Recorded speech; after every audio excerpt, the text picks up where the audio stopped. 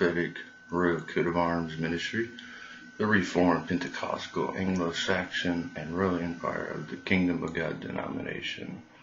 Our Sunday worship service at 11 a.m. Our Thursday night Bible study at 7 p.m. I am Her Imperial Royal Highness Archduchess of Pomerania and Livonia, and of the House of Hohenzollern, the Right Reverend Victoria L. Maxwell, Bishop of the Prophetic Royal Coat of Arms Ministry, Field Marshal of Pomerania and Livonia, Knight Templar of Livonia, Knight of the Sacred and Military Order of Merit of Livonia. And we are a ministry that stands up against the apostasy of dispensationalism, a ministry that accepts gays, lesbians, and transgender people. Let's pray, because I got a good message for you today. If God willing. Dear Yahweh Adonai Elohim, we come before you and ask you to bless this message and empower us to move into the apostolic and the prophetic. And grant us wisdom and knowledge concerning the subjects we will be looking at today. That we'll be looking at. Let my preaching and teaching be acceptable to you. We cast every negative and evil spirit out of our lives. Pray you would keep us safe in your Holy Trinity today, tomorrow, and the following day. We pray and ask in Christ Jesus' name through the power of the Holy Spirit. We pray that you would cast every negative and evil spirit out of our lives today, tomorrow, and the following day. In Christ Jesus' name, ask through the power of the Holy Spirit. Amen. The name of this message is Hot Mess, Live Hot Mess 2.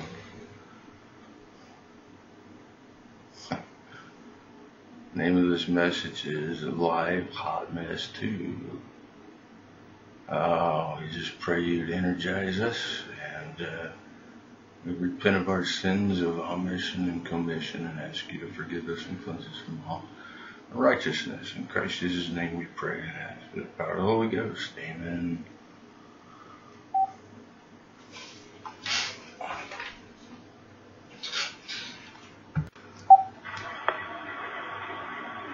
Peter 2:1-25.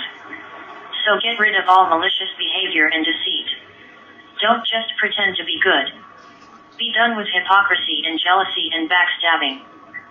2. You must crave pure spiritual milk so that you can grow into the fullness of your salvation. Cry out for this nourishment as a baby cries for milk. 3. Now that you have had a taste of the Lord's kindness. 4. Come to Christ, who is the living cornerstone of God's temple. He was rejected by the people, but he is precious to God who chose him. 5. And now God is building you, as living stones, into his spiritual temple. What's more, you are God's holy priests, who offer the spiritual sacrifices that please him because of Jesus Christ. 6. As the scriptures express it, I am placing a stone in Jerusalem, a chosen cornerstone, and anyone who believes in him will never be disappointed. 7. Yes, he is very precious to you who believe, but for those who reject him, the stone that was rejected by the builders has now become the cornerstone.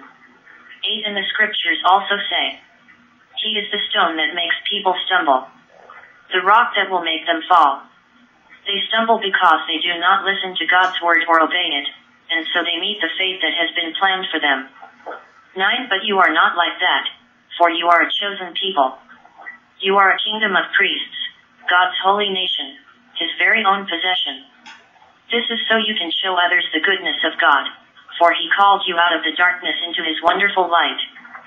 10. Once you were not a people. Now you are the people of God. Once you received none of God's mercy. Now you have received his mercy. 11. Dear brothers and sisters, you are foreigners and aliens here. So I warn you to keep away from evil desires because they fight against your very souls. 12. Be careful how you live among your unbelieving neighbors. Even if they accuse you of doing wrong, they will see your honorable behavior, and they will believe and give honor to God when He comes to judge the world. 13. For the Lord's sake, accept all authority the king as head of state. 14. And the officials he has appointed. For the king has sent them to punish all who do wrong and to honor those who do right. 15. It is God's will that your good lives should silence those who make foolish accusations against you. 16. You are not slaves, you are free. But your freedom is not an excuse to do evil. You are free to live as God's slaves. 17. Show respect for everyone. Love your Christian brothers and sisters. Fear God. Show respect for the king. 18. You who are slaves must accept the authority of your masters. Do whatever they tell you, not only if they are kind and reasonable, but even if they are harsh. 19. For God is pleased with you when, for the sake of your conscience, you patiently endure unfair treatment. 20. Of course, you get no credit for being patient if you are beaten for doing wrong. But if you suffer for doing right and are patient beneath the blows, God is pleased with you. 21. This suffering is all part of what God has called you to. Christ, who suffered for you, is your example. Follow in his steps. 22. He never sinned, and he never deceived anyone. 23. He did not retaliate when he was insulted. When he suffered, he did not threaten to get even. He left his case in the hands of God, who always judges fairly. 24. He personally carried away our sins in his own body on the cross so we can be dead to sin and live for what is right. You have been healed by his wounds. 25. Once you were wandering like lost sheep, but now you have turned to your shepherd, the guardian of your souls.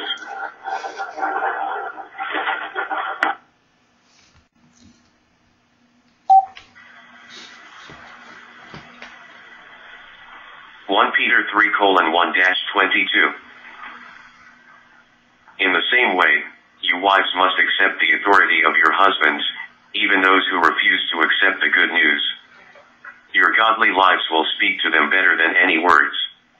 They will be won over to by watching your pure, godly behavior. 3. Don't be concerned about the outward beauty that depends on fancy hairstyles, expensive jewelry, or beautiful clothes. 4. You should be known for the beauty that comes from within, the unfading beauty of a gentle and quiet spirit, which is so precious to God. 5. That is the way the holy women of old made themselves beautiful. They trusted God and accepted the authority of their husbands. 6. For instance, Sarah obeyed her husband, Abraham, when she called him her master. You are her daughters when you do what is right without fear of what your husbands might do. 7. In the same way, you husbands must give honor to your wives. Treat her with understanding as you live together. She may be weaker than you are, but she is your equal partner in God's gift of new life. If you don't treat her as you should, your prayers will not be heard. 8. Finally, all of you should be of one mind, full of sympathy toward each other, loving one another with tender hearts and humble minds. 9. Don't repay evil for evil.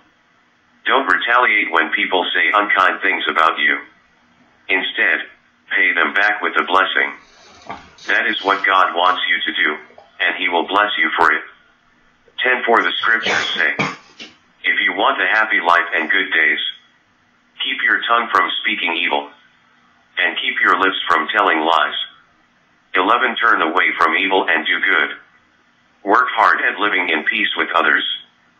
12. The eyes of the Lord watch over those who do right, and His ears are open to their prayers. But the Lord turns His face against those who do evil.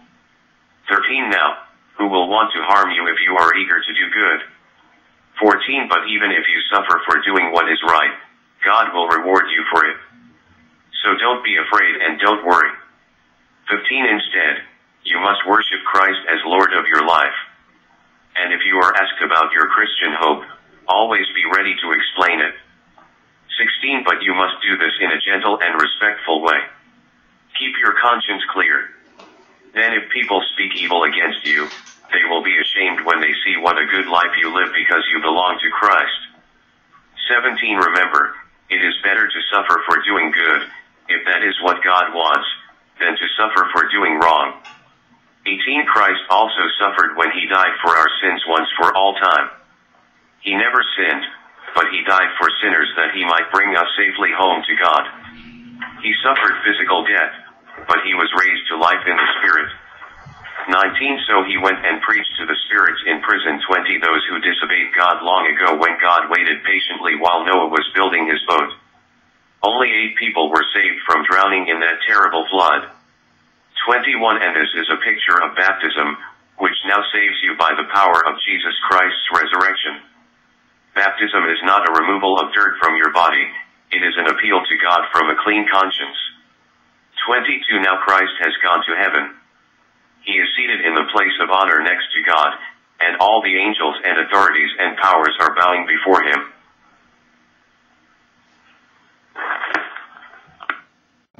Verses 1 through 3. Stop being hateful, quit trying to fool people, and start being sincere. Don't be jealous or say cruel things about others. Be like newborn babies who are thirsty for the pure spiritual milk that will help you grow and be saved. You have already found out how good the Lord really is. This is written to the church scattered abroad in Asia Minor, Peter's letter. And basically, those verses are telling us to basically start seeking to be sincere in our walk with God. Sincere to God, sincere to one another, our duties to God and one another. The first commandment, love God with all your heart, mind, body, and soul, and love your neighbor as yourself. For us to seek spiritual milk, so we'll receive nourishment and grow more and more in our walk with the Lord. We've been saved, being saved, and we shall be completely and fully saved one of these days, glorified. Saved meaning basically more and more liberated through the regenerating, sanctifying work of the Holy Ghost, of our old nature developing the new man in us, becoming more and more like Christ Jesus. Stop being a hater. Meaning, stop being prejudiced towards gays, lesbian, and transgender people. Treat transgender women like they want to be treated like women. Consider them women. Accept them as women fully and completely. Don't be a hypocrite, a play actor. What's hypocrite? Hypocrite means is a play actor saying it publicly, all the right things, but internally inside hating that person because they are the way they are. Like a transgender, hating them, not considering them. See, it's easy to say that you accept people and communicate it, not to offend people, not to offend them, to say all the right things, say all the proper decorum that's due to each other in society, being polite, respectful, and so forth. No, that means stop hating. That means that your heart needs to change. That means you need to not only say it, but actually believe in your heart to love the person as an individual created in the image of God, to accept them for being a transgender woman, consider them a woman, treat them like a woman, accept them as a woman, accept gays, lesbians, and transgender people the same way, obviously. Same for the opposite, treat transgender men like men, and actually believe it in your heart. Seek God so that He will make you more and more sincere and rescue and liberate you from all that hate that was built up in your hearts over the years by circumstances, situation, hurts, pains, so forth. That includes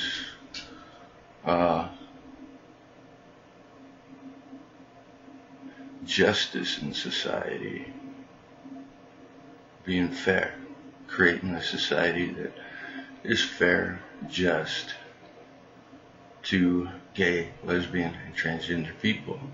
That means doing everything in your part sincerely to rid society from institutional racism, institutional sexism, prejudice towards gay, lesbians, and transgender people. That means fight for transgender people's rights to use the bathrooms that correspond to their gender identity, not with the parts that they were born with. Because I hear arguments all the time, well, what if someone goes inside the bathroom and pretends to be this and that? Very seldom, statistically, does that ever happen. So it's just a clever way of creating institutional prejudice towards transgender people.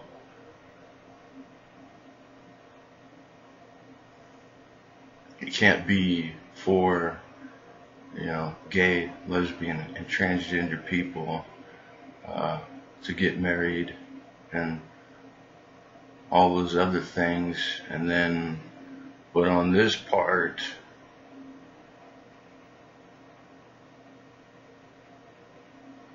I don't want the person using the bathroom that corresponds to their gender identity, but only with the parts that they're born with. That is not total equality for transgender people. On transgender women, transgender men, it's all about integration. Me being a transgender woman, it's all about integrating in society as a woman 100% completely. And so we need to get rid of all that hypocrisy and seek God to transform and change us and make us sincere to Him and our duties to one another. And the only way to do that, obviously, is to seek Him through prayer, praise, and proclamation of the gospel, studying the Word of God, and so forth. And allowing the Holy Ghost to change our hearts and minds slowly and gradually. Verse 4 and following, come to Jesus. He is the living stone that people have rejected, but which God has chosen and highly honored. And now you are living stones that are being used to build up a spiritual house. You are also a group of holy priests, and with the help of Jesus Christ, you will offer sacrifices that please God. It is just as God says in the scriptures, "Look, I am placing in Zion a choice and precious cornerstone." No one who has faith in that one will be disappointed. You are followers of the Lord, and that stone is precious to you, but it isn't precious to those who refuse to follow him. They are the builders who tossed aside the stone that turned out to be the most important one of all. They disobeyed the message and stumbled and fell over that stone because they were doomed. But you are God's chosen and special people. You are a group of royal priests, a holy nation. God has brought you out of darkness into his marvelous light. Now you must tell all all the wonderful things that he has done. The scriptures say, once you were nobody, but now you are God's people. At one time, no one had pity on you.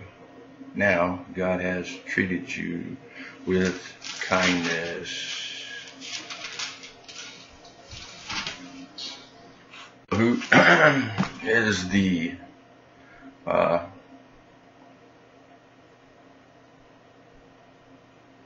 that people rejected to placed in Zion? Well, that was Jesus Christ when he came to the earth 2018 years ago to bring salvation to his elect and very elect through his death, burial, and resurrection.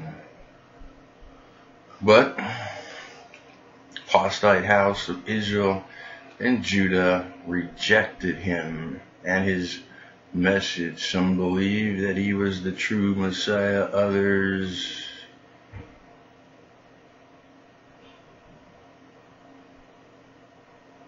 did not. And they crucified Jesus, and Jesus Christ brought judgment upon them in 70 AD with the destruction of the temple in Jerusalem in 70 AD. And they were punished for their apostasy towards God's followers. And God brought judgment and scattered the house of Judah and regathered them back to himself, back to the covenant of grace that he made with them and his elect through his death, burial, and resurrection. It served a stumbling block for them.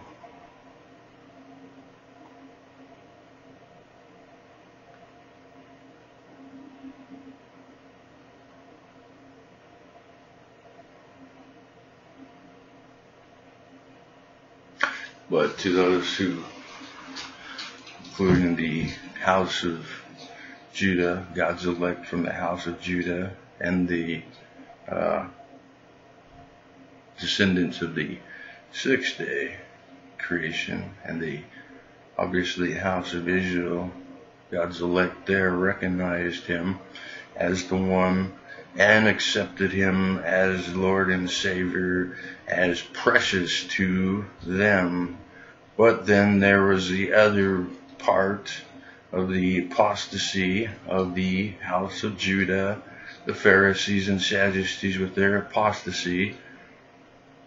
They were punished for their apostasy. They were punished for putting Christ to death. They were punished for rejecting him as Lord and Savior, valuing their system that they had set up more than the one that it's all about, the types and shadows that point to Christ Jesus as Lord and Savior.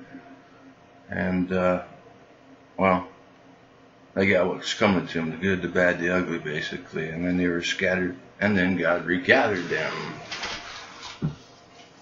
Slowly and gradually. They were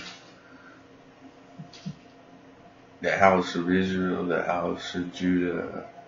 They were called to be builders of God's spiritual temple, His holy empire, His worldwide empire. The church, God's elect and very elect, built on the apostles and prophets and Jesus Christ, building foundation built on the apostles and prophets and the cornerstone of God, Jesus Christ being the cornerstone, basically the foundation by which the house of Israel and the house of Judah were called to build from, not build their own whatever they built to give them, I don't know, social status or whatever else that they got from it. The elect and very elect are the stones, the spiritual stones of that temple, that empire, that church, His empire, of His elect and very elect.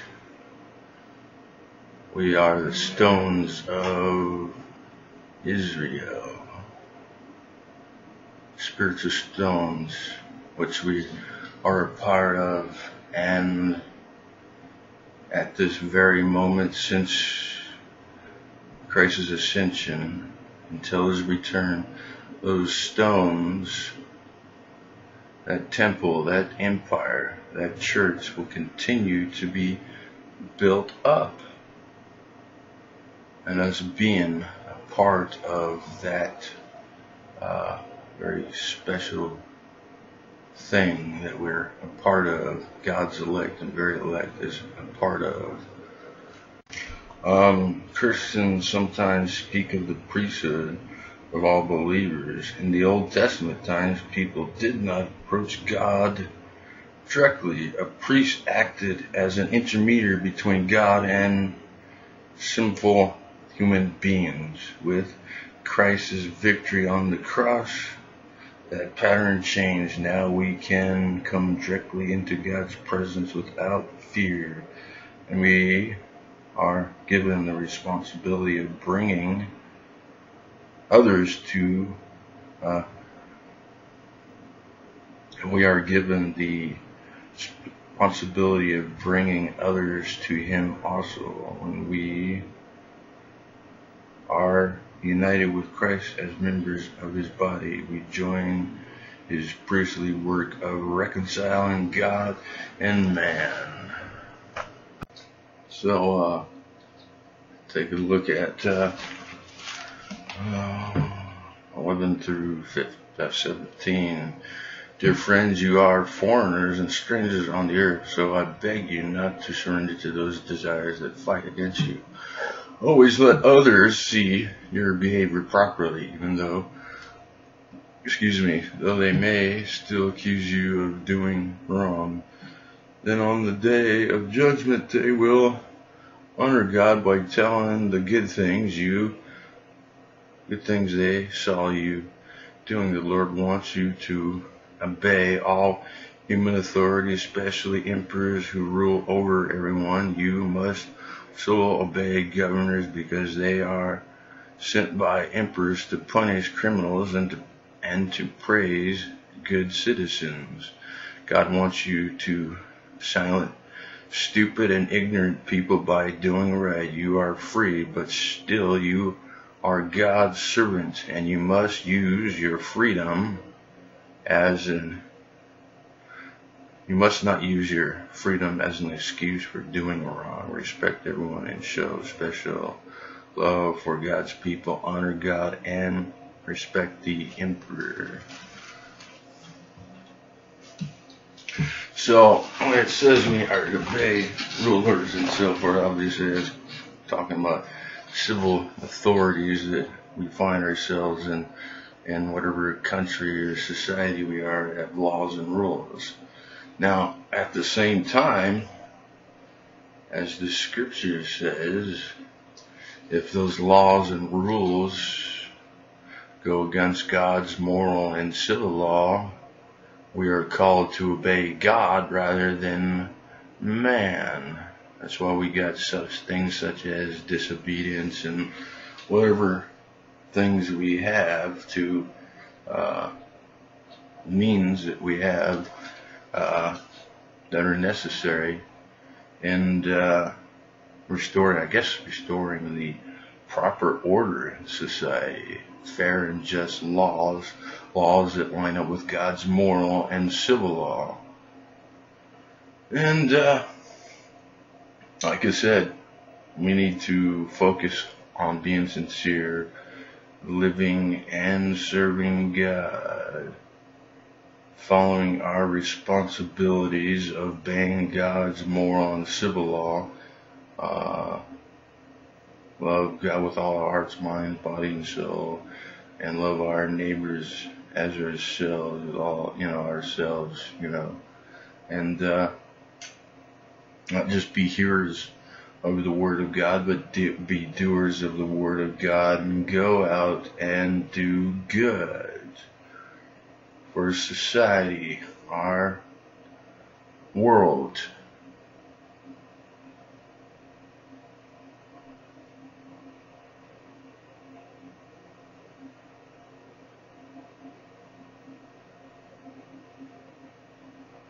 And,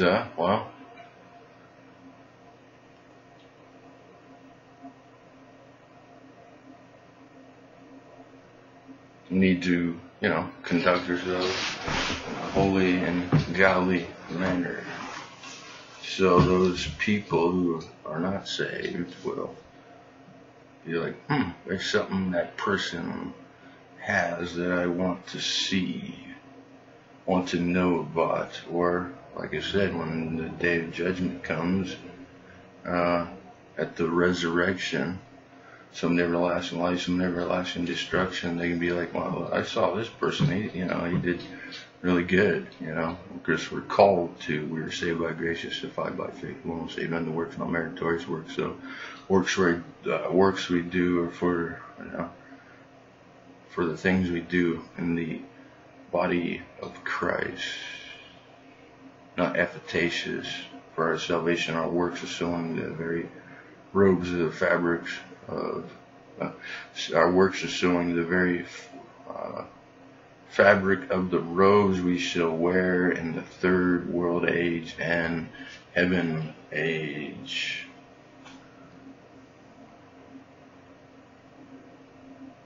(18 through 25), everyone has a job.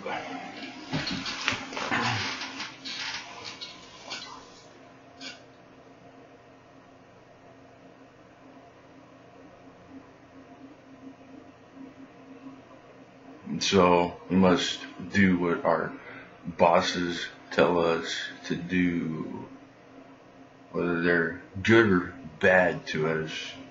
We must do as our bosses tell us to do our job right. Be just and fair in our conduct, in our behavior at work. And obviously, we don't want any, what do they call it, work rage or something, where, someone just goes nuts at work and, whatever. Must follow the example of Christ.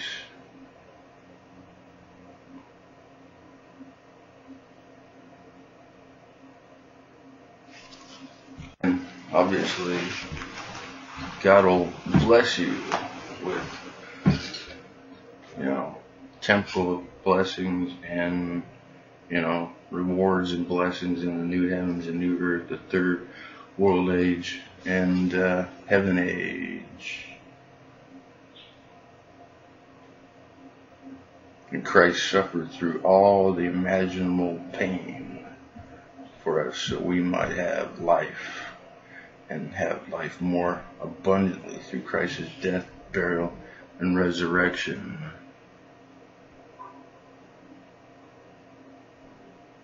So we have God's example laid down for us to follow,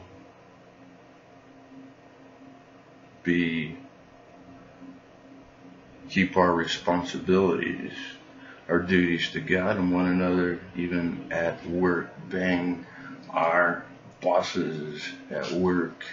They're, in this sense, your masters, and they're slaves, basically. And you gotta make a living, you gotta feed yourself, you gotta put food on your table, whatever. So, just follow Christ's example and do it for Him, don't do it for them. Like I said, receive a blessing, some temporal blessings, and especially eternal blessings in the new heavens and new earth, the third world age and heaven age, the eternal state. Now we're starting the last part of 1 Peter chapter 2 and 3. Last part of 1 Peter chapter 2. We're starting to get into delegated authority, and the first part of 1 Peter chapter 3, we're continuing on delegated authority.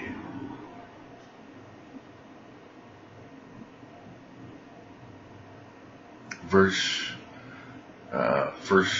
Peter chapter 3, verse 1 and following.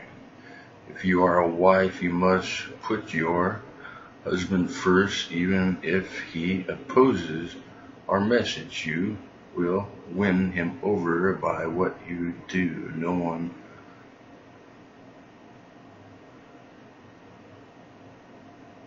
one else will have to do. Scratch that thought here for a minute. We're going to use a different translation briefly on this. The NIV says, alright, starting in verse 1, wives, in the same way, be submissive to your husbands, so that if any of them do not believe the word, they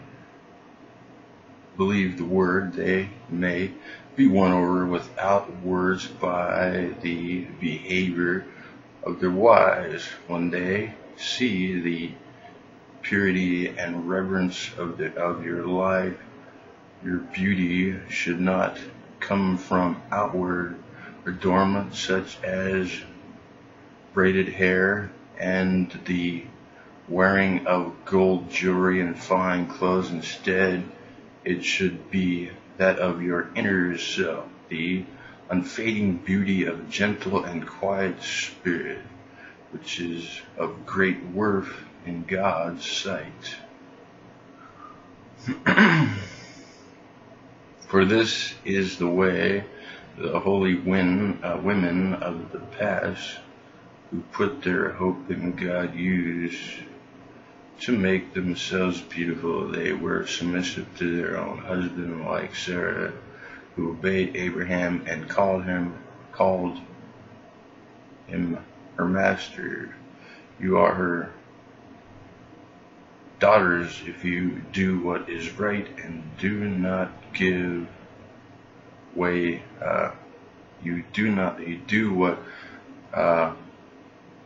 You are her daughters if you do what is right and do not give way to fear. Husbands, in the same way, be considered as you live with your wives, and treat them with respect as the weaker partner and as heirs with you of the gracious gifts of life, so that nothing will hinder your prayers. Word submissive in the Greek is to place or rank under, to subject, to obey. I don't mean to, run through this really fast. We will backtrack in a minute. Just got a lot of stuff to cover in this, this time we have in this message. This is a part I don't like, the 1 Peter chapter 3, etc. passage of scripture. Now, I've taken various other positions on this throughout my life, but as I look at it closely, it basically means what it means, Basically means husband's boss. And me being a heterosexual transgender woman, that applies to me as well. The husband's the boss in the marriage. And it's a hard word to swallow, but it basically means that our husbands are the boss in the marriage. There's no getting around that fact. But again, husbands are to treat their wives with respect and love, and we are to love our husbands as well. And it has to be biblical, godly love and respect and submission. And when it says talk about fine jewelry and all those kind of things, it just simply means that women need to present themselves in a positive sexuality rather than a negative sexuality, basically.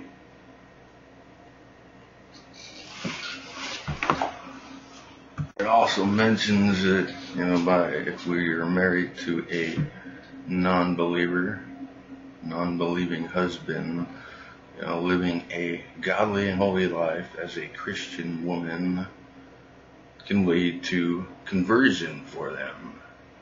And again, there's various still in place in God's moral and civil law for divorce.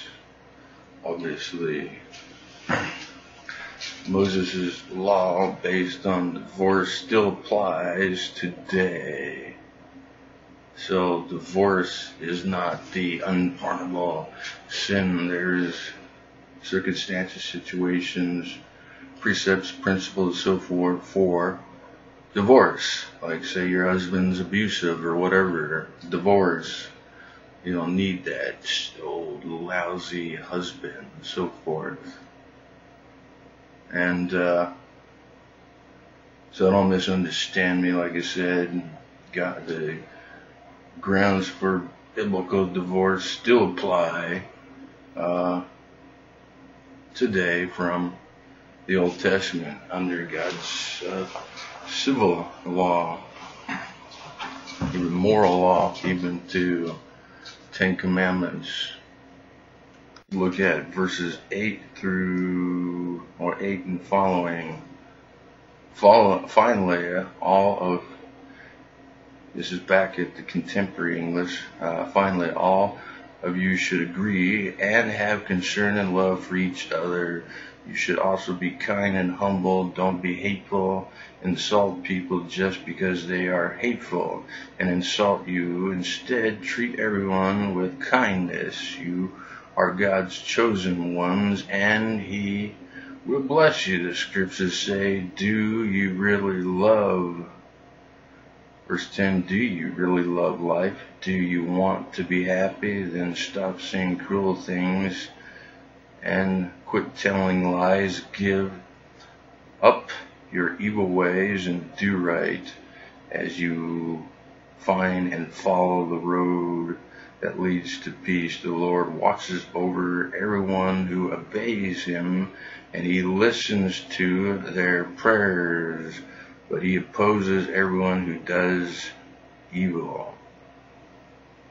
Can anyone really harm you for being eager to do good word, good deeds, even if you have to suffer for doing good things? God will bless you, so stop being afraid and don't worry about what people might do. Honor Christ and let him be the Lord of your life. Always be ready to give an answer when someone asks you about your hope. Give a kind and respectful answer and keep your conscience clear. This way you will make people ashamed for saying bad things about your good conduct as a follower of Christ. You are better off to obey God and suffer for doing right than to suffer for doing wrong. Christ died once for our sins. An innocent person died for those who are guilty. Christ did this to bring you to God when his body was put to death and his spirit was made alive. Even saying the word submit to my husband, I dread even saying it out loud. But, our outward appearance doesn't make us beautiful. It's seeking God, serving and living for him, seeking him with all our hearts and minds. Our duties to God and one another, that beautifies us outwardly. God develops godly beauty in us as we serve and live for God, our duties to God and one another.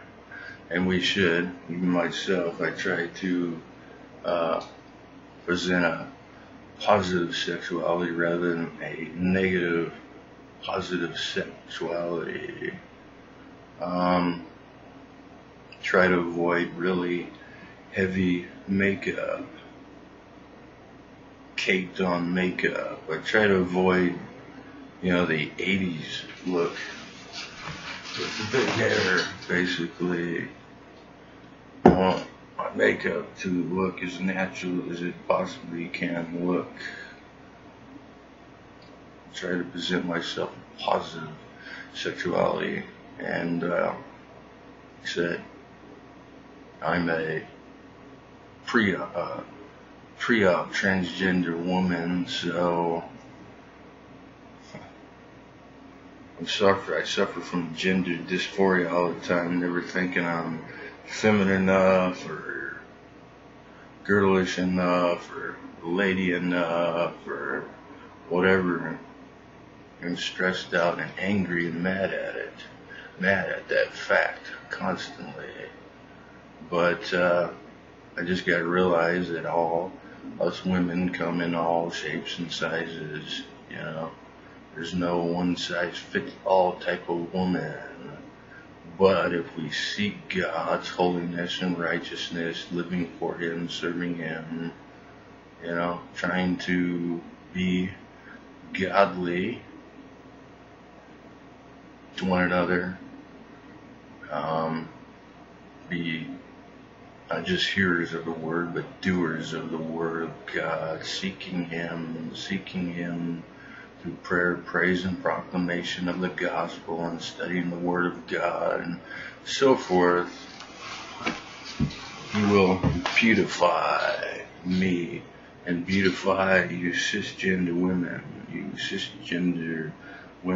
transgender women.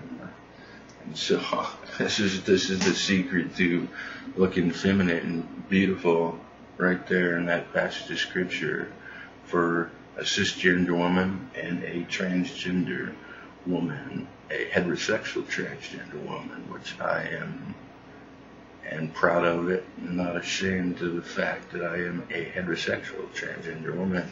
And today, I think I'm looking pretty good today, you know. Some days it's just, you know, whatever. Those last passage of scripture that we're going to be looking at today just simply means that we need to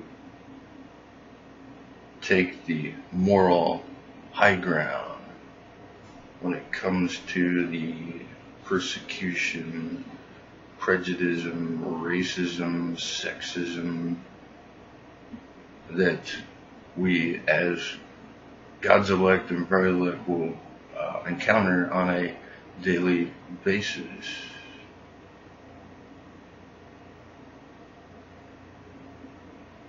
The institutional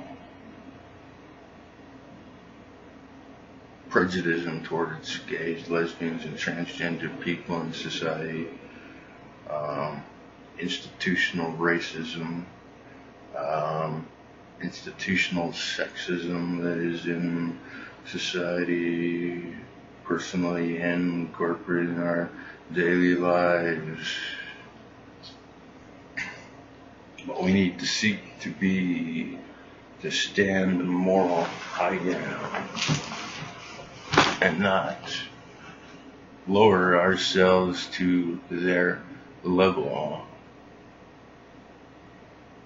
but to rise above our circumstances and live our lives personally and corporately as God's elect and very elect, and play a role and our part in Christianizing the whole entire world, ushering a golden age of peace and prosperity. It doesn't mean that we don't need to be activists in society and use whatever means are necessary to make changes in society, but we need to respect and love people who are created in the image of God and recognize that. We need to moral high ground. We need to not join them or say, if you can't beat them, might as well join them, which can cross our minds as God's elect and very elect in society, in our lives, when we are feeling down and low. And, well, I think the best remedy to mainly this stuff is to seek God in prayer. And I was actually looking for an answer a couple of days ago, for a few days, because I've been kind of down and depressed and dumps, because I think there's a lot of negative and evil spirits that have been attacking me lately. Getting angry, mad, upset.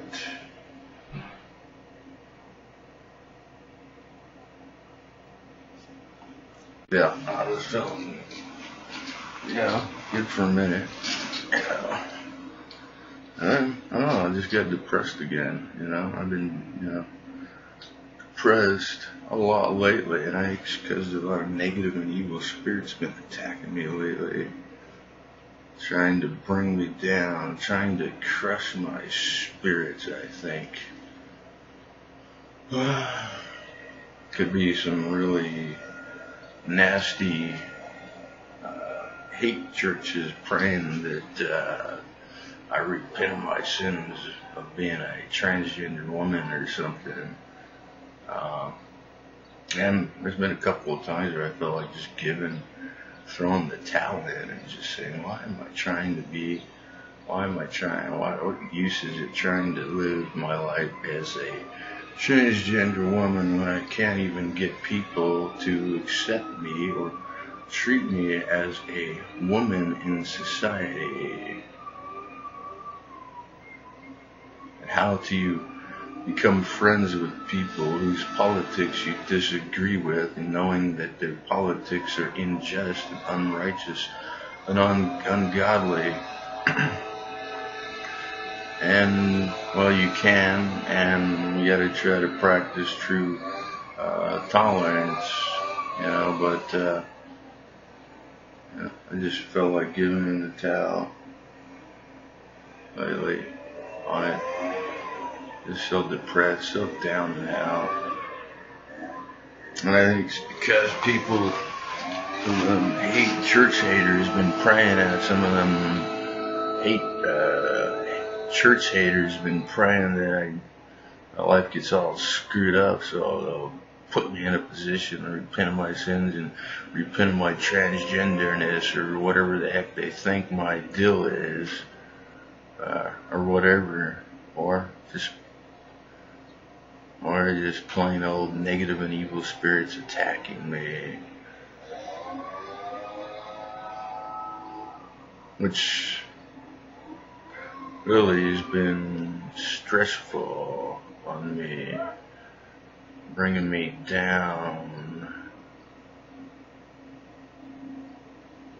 making me angry and mad, and even sometimes, what's the word I'm looking for, not taking the moral high ground like I should. And so I just pray that you folks, if you're joining me, just pray that you would pray that those negative and evil spirits will stay out of my life, and Jesus, in the name of Jesus, they'll crush them. Yeah, at church, you got churches, and you got, like you see the cornerstone that became a stumbling block, and that's true today. You got a lot of churches out there building churches based on hate and racism and sexism and prejudice towards gay, lesbians, and transgender people, because basically they don't know what the Bible teaches really, and so they take their position on what they take, and they like their little neat little packages and so forth, and that ain't how God works. Need to seek Him through prayer, praise, and proclamation of the gospel, through studying the Word of God, and let Him teach us what the Word of God says. And you can't, argue people into the kingdom of heaven, no matter how hard you try. You can come up with the best arguments and so forth, but and I'm discovering that people just, for the most part, don't think rationally, logically at all in society. They act emotionally.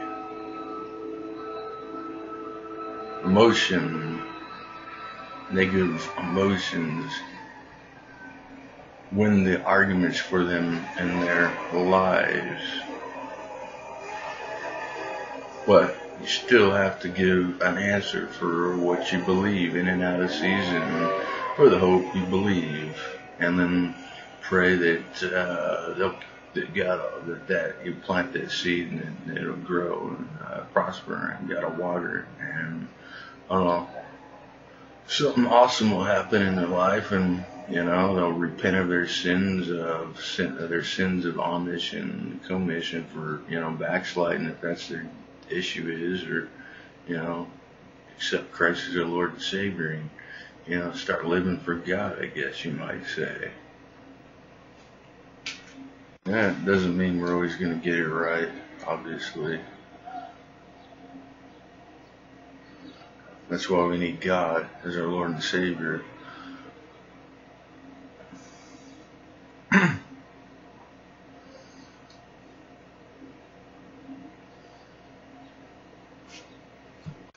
And I don't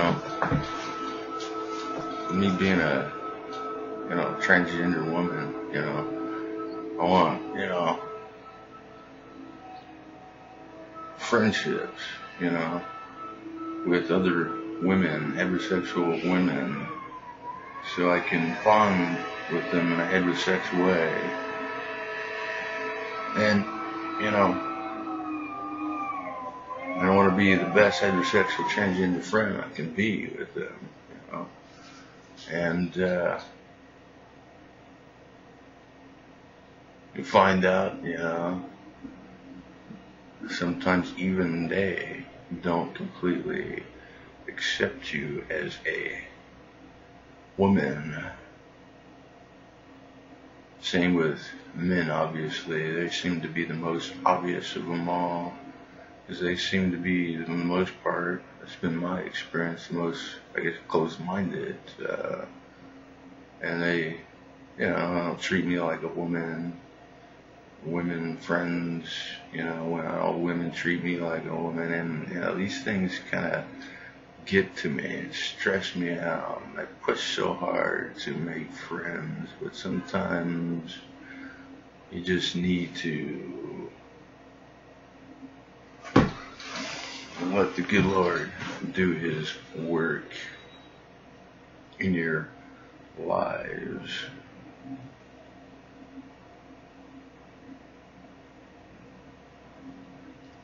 And obviously trying to control the uncontrollable in your life is not a good thing at all, because you cannot control the uncontrollable. God's providence is in charge. He's in charge of it all. Do your part. He'll do His part. And focus on Him. Focus on Him. It's all you can do, and try to be the person that stands the moral high ground in your conduct, in your behavior, in your actions, in your personal and corporate life.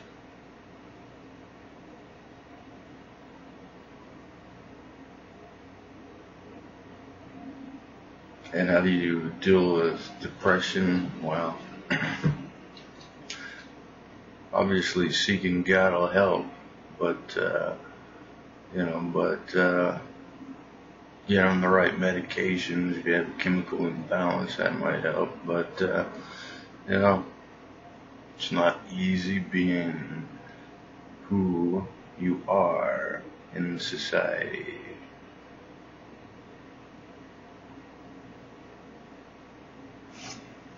Life's a hot mess, and you have to navigate through it by seeking Him above. God Almighty, your Lord and Savior, Jesus Christ, because no matter how much people may reject you, He perfectly, unconditionally loves you and accepts you for who you are.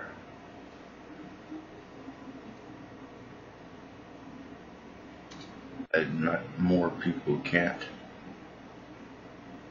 do the same by showing godly love, but you can be the one that makes the step to show godly love, concern, and so forth, showing people that God loves you.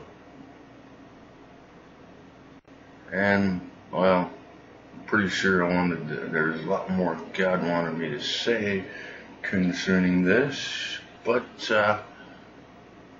that'll have to do for this session. Of course, there's always much, much more found in that chapter, those 2 chapters. I found very helpful to me in a strange way, being they spoke to me. I didn't quite get it at first, how God was speaking to me on that, and then it made sense to me. And I hope that message, especially dealing with my transgender issue, being a transgender woman, a heterosexual transgender woman, I was really depressed, really down and out because of negative evil spirits, demonic evil spirits by who knows what, where, from what. They're going to attack you. And I found that very helpful in my life, and did some cheering me up. So I hope it will speak to you in some awesome